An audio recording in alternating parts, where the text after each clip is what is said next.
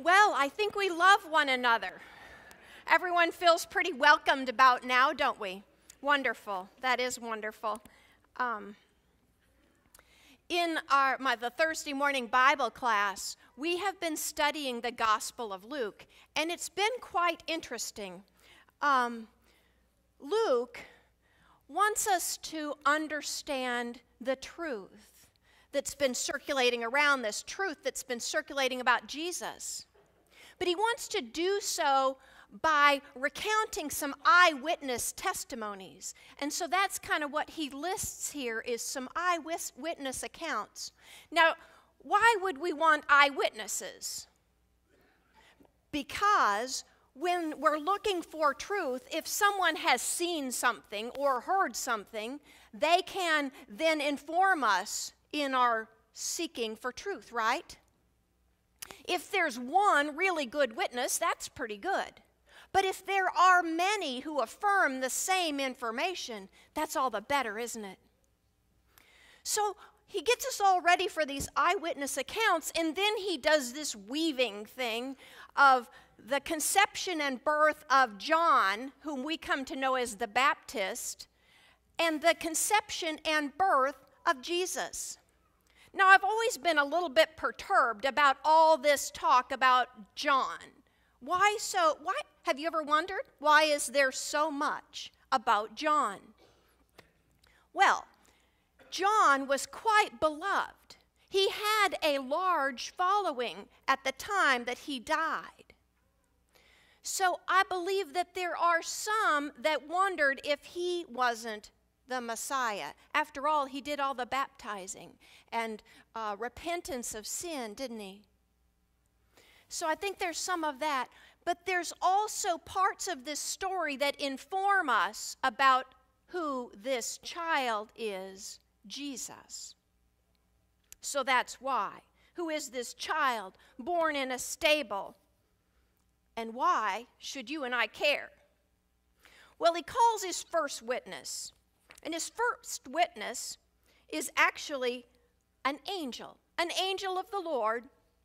And this happens in the temple. So in the temple, not just in the temple proper, but in the deepest part of the temple, the Holy of Holies, where people recognize that God lives. And there's this priest, Zechariah, who's in there, and he tells him that his wife is going to have a child.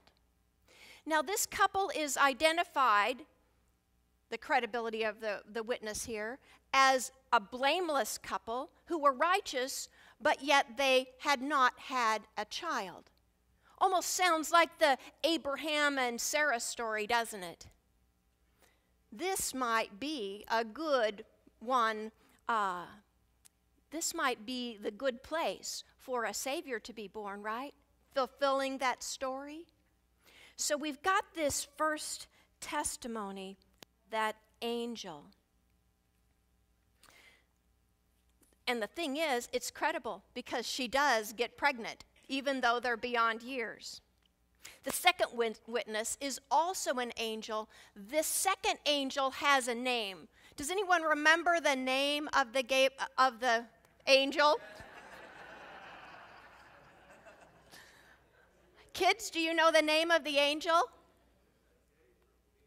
Gabriel. So this one we know has a name, and he appears to Mary. Now, Mary is a young girl. She's engaged to be married, right? She's in Nazareth. This is way north from Jerusalem. I mean, she's a long ways from the temple, right? And she's a virgin, she's engaged to be married, and this angel tells her that she is going to bear a son. And he is going to be the Son of the Most High. In other words, the Son of God. And he's also going to be sitting on the throne of his ancestor David. She questions how this would happen. Well, and the angel tells her it's by the power of the Holy Spirit. So she humbly agrees to the plan. In the next scene, we get our third witness. Perhaps one you hadn't thought of. Mary goes to visit Elizabeth. And when she arrives, the baby that's within Elizabeth leaps for joy. He's the third witness. And he leaps for joy because he's already prophesying and he's filled with the Holy Spirit. And his mother, the one carrying him, she understands what this means. She understands because she says, how is it that the mother of my Lord would come to me? The mother of my Lord. So these two, they confirm the witness of the angel Gabriel. That Gabriel, things that happened just as that angel said. A credible witness. The next witness is Mary. Now Mary, in response to what Elizabeth has said, can you just imagine what Mary has been going through since that angel came to visit her and now she's pregnant? Can you just imagine how much she has been in prayer, seeking God, seeking to understand what all this means? In other words, she's listening to God. She's listening to how God has acted through all of the ages up until now. And here's what she says in her beautiful song of praise. She claims about God's mercy that extends to all generations, and she claims the strength of God, how God has worked in the past, that God has scattered the proud, brought down the powerful from thrones, lifted up the lowly, and sent the rich away empty. Powerful reminders of what God is up to. And then we have our next witness that comes back on the scene at the time of John's birth. That's the father, Zechariah. Now, he's also been in prayer, you might say, because he was left deaf and dumb after the angel appeared to him, because remember, he didn't believe. So he's come to believe, and he's been praying, trying to understand what this child is to be about. And so, at the time of John's birth, when his voice is restored, he claims that there is a mighty Savior being born from the house of David, saved from the hands of enemies, and fulfilling promises of mercy from of old, and faithfulness to the covenant of Abraham. That's what he sees happening at that time. And you'd think that maybe he was talking to John, prophesying that about John. But then he says, but you, child, speaking to John, you go before the Lord and prepare the way. You are the one that's going to proclaim salvation and forgiveness of sins. You are the one that's going to proclaim the tender mercy of our God and light to all who sit in the darkness, in the shadow of death, and guide us in paths of peace. So he says John is the one who goes before. He understands the mission. Now, if you were, for any of us who have ever felt abused or used or manipulated or somehow hurt down and beat down by enemies, as these people were feeling at that time, Stephen's explained that very well over the past few weeks. People who are living on only 80 to 90% of their income because they're so heavily taxed. They are treated as the poorest of the poor, the lowest of the low. But you and I also want to be saved from the hand of our enemies when we've been wrongly judged or wrongly accused or abused or used, or if we've been victims of violence, whether that be physical or emotional or spiritual violence. In these words, we hear that cry for justice that we all long for, that hope to be saved and redeemed, a hope for a light that would come into that dark place. So these are all witnesses then that are leading us into the truth. Who is this child, born in the town of David, the descendant of David? Well, the next story, according to Luke, is the story of Jesus' birth. The witness is again an angel who appears to shepherds. And the angel is the one that makes the announcement, this is good news of great joy for who? Who? All people. A Savior, a Messiah, the Lord, names him. Names him. But then he says you're going to find this baby in a most unusual location, wrapped in swaddling clothes and lying in a manger. By the time that hearers have heard all of these stories, they've got to be wondering, how can it be this child? Because you see, John was born of priests, descendants of priests. Those people had status.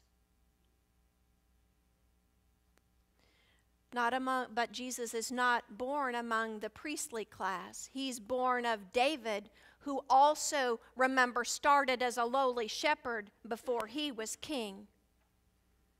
In other words, the packaging does not reflect the contents. So then we come to our scripture for today. Who is this child? Could this be the one that Israel's been waiting for? And we get to hear two more witnesses. But first, let us pray. Lord God, we do thank you for this day that we can look into your word and understand more about who you are and what we are to be doing. What we are to be doing, how we are to be responding. So, Lord, I pray that as these words continue to unfold for us, that you speak to us through the power of your Spirit. We ask for this in the name of the Father and the Son and the Holy Spirit. Amen. I'm reading to you from Luke chapter 2, beginning with verse 22. When the time came for their purification according to the law of Moses, they, meaning Mary and Joseph, brought him, Jesus, up to Jerusalem to present him to the Lord, as is written in the law of the Lord, that every firstborn male shall be designated as holy to the Lord. And they offered a sacrifice according to what is stated in the law of the Lord, a pair of turtle doves, or 2 young pigeons. Now there was a man in Jerusalem whose name was Simeon, and this man was righteous and devout, looking forward to the consolation of Israel. And the Holy Spirit rested on him. It had been revealed to him by the Holy Spirit that he would not see death before he had seen the Lord's Messiah. Guided by the Spirit, Simeon came into the temple, and when the parents brought in the child Jesus to do for him what was customary under the law, Simeon took him in his arms and praised God, saying, "Master, now you are dismissing your servant in peace according to your word. For my eyes have seen your salvation, which you have prepared in the presence of all peoples, a light for revelation to the Gentiles, and for the glory to your people Israel." And the child's father and mother were amazed at what was being said about him. Then Simeon blessed them and said to his mother Mary, "This child is destined for the falling and the rising of many in Israel, and to be a sign that will be opposed, so that the inner thoughts of many will be revealed, and a sword will pierce your soul also." There was also a prophetess Anna, the daughter of Phanuel of the tribe of Asher. She was of great age, having lived with her husband 7 years after her marriage, then as a widow to the age of 84. She never left the temple, but worshiped there with fasting and prayer night and day. At that moment she came and began to praise God and to speak about the child to all who were looking for the redemption of Jerusalem. When they had finished everything required by the law of the Lord, Mary and Joseph returned to Galilee, to their own town of Nazareth. And the child grew and became strong, filled with wisdom, and the favor of God was upon him. Brothers and sisters, this is the word of God for you and I, the people of God. Let us say thanks be to God. Thanks be to God. So now we get the story of what about the credibility of these parents? After all, they're not of the priestly class, are they? Is this worthy parents for the child, the Messiah, to be born? Well, they're very devout. They're following the Jewish law to the letter of the law. They have Jesus circumcised when he's 8 days old, according to the law. They come at the time of purification, which is about 40 days after the birth. That's when the flow of blood stops, and the woman then can come and offer sacrifice to be purified. Now, the normal sacrifice is a lamb and a dove or a pigeon. That's not what they offer here. It's 2 turtle doves.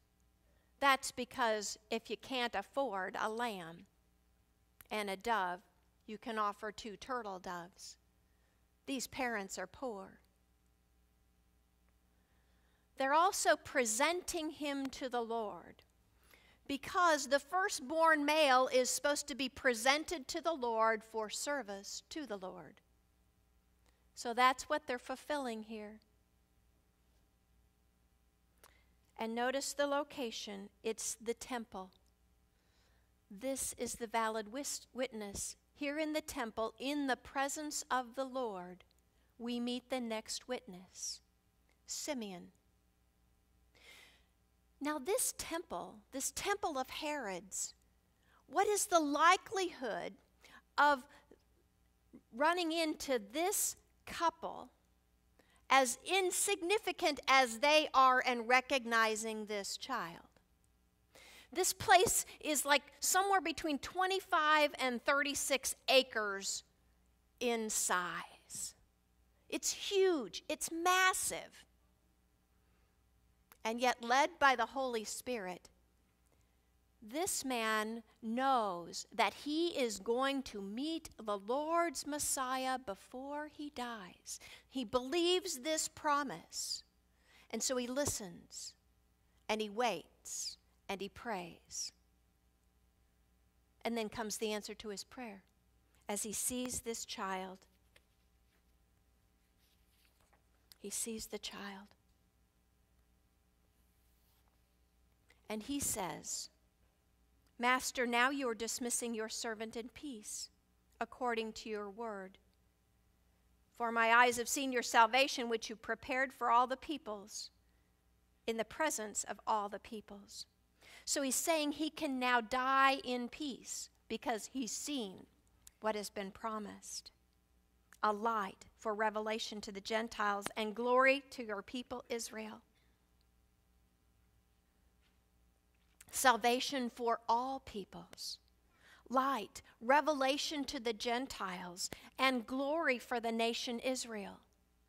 Do you hear how this witness confirmed the previous witness that said, this child is for all peoples? There's a universal message here. Israel was looking for its consolation. They're looking for the Messiah, but the Messiah who comes is not simply for Israel, but for you and for me.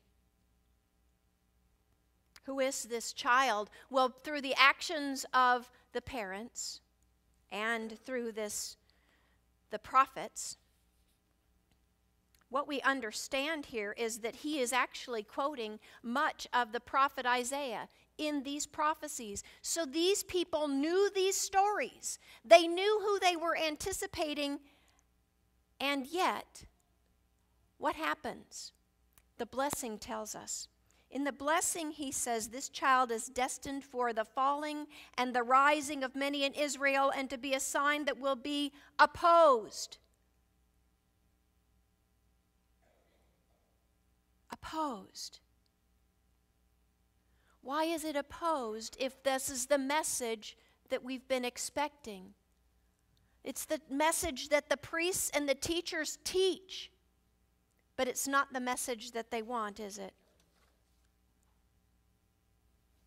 Jesus is to be misunderstood, contradicted, rejected.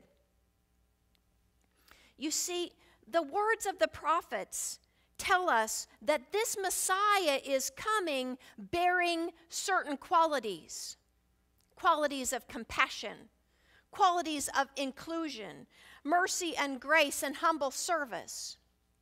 And when we read the rest of the story, we hear words, we see Jesus' actions that fulfill that, don't they? Jesus is compassionate, inclusive.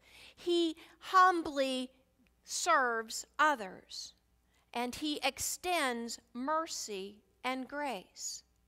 So even though these people are teaching the prophets, the priests who don't recognize this child, all through his life, because they're teaching exclusion, judgment, indifference or apathy and greed, and unfortunately, that still happens today, doesn't it?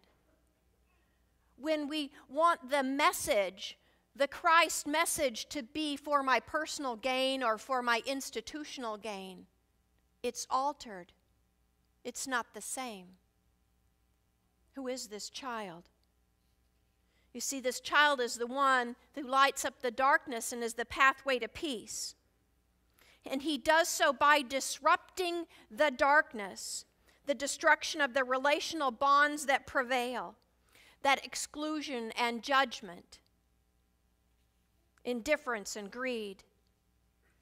This child is the revolutionary that upsets all of those things. He upset them then, and he's upsetting them now. And that's what every one of these witnesses point to.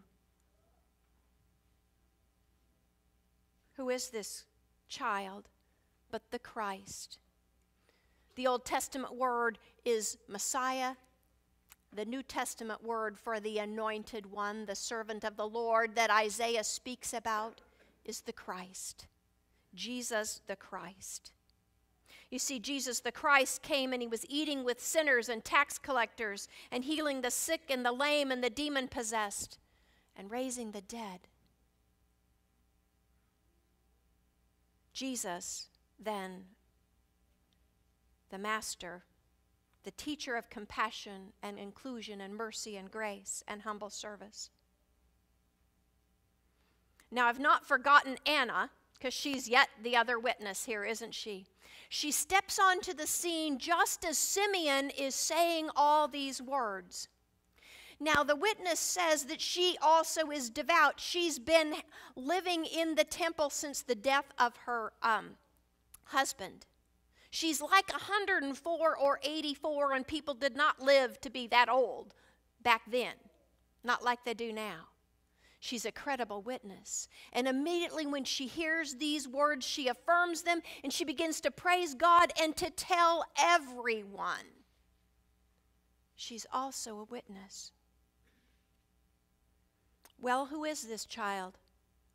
You've heard the eyewitness accounts that Luke has given us.